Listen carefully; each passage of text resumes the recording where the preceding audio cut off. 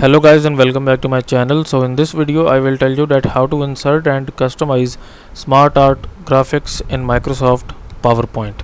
So before starting this video, make sure to like this video and subscribe to my YouTube channel for more tips and tricks like this one. So to insert the SmartArt, you will go into this insert tab, click on SmartArt, and here you can see bunch of different SmartArts that you can use. So I will use picture and I will use this SmartArt here, and click on OK here, and we can basically make it small.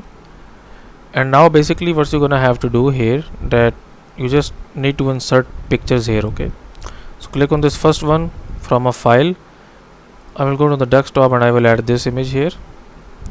Then again I will do same for the rest, maybe this image here, and for this I will just include this image, and for this basically I will just include this image or maybe this image here. Okay, and now you can basically add some text regarding to this images here, and now you can do the same with these here. Okay, so that's how you can basically add and customize SmartArt in Microsoft PowerPoint.